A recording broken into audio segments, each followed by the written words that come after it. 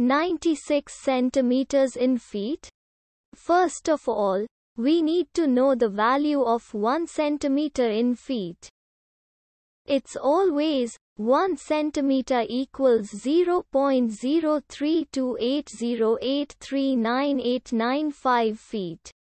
Now we have to multiply 0.03280839895 by 96. Therefore, 96 centimeters times 0.03280839895 feet equals 3.14960629992 feet. So, in other words, 96 centimeters equals 3.14960629992 feet. We hope you have enjoyed this video.